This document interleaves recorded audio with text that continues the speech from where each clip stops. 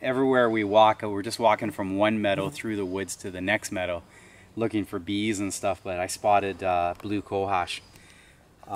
Blue and black cohosh are very similar, but the blue cohosh, like in the leaf shape and stuff and in the medicinal uses, but the blue cohosh gets these blue berries on top, and they are going to turn a blueberry, like a rich deep blue color when they're ripe, probably within another 3 weeks or so. And it's the root that is used medicinally.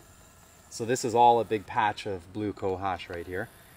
And again, in the spring, the bees would have been working all sorts of meadow woodland flowers in here, but it's pretty much past the time for that, except for the basswood and a few other trees in here, which can really show you how beekeepers can struggle when we put our bees in the woods to get away from corporate commercial farming, chemical farming. And we also have to fight off bears. I've had 4 bear attacks this year alone, and it's only mid-July. So wildflower honey is rich and clean and nice, but it's more expensive because of the issues that we face.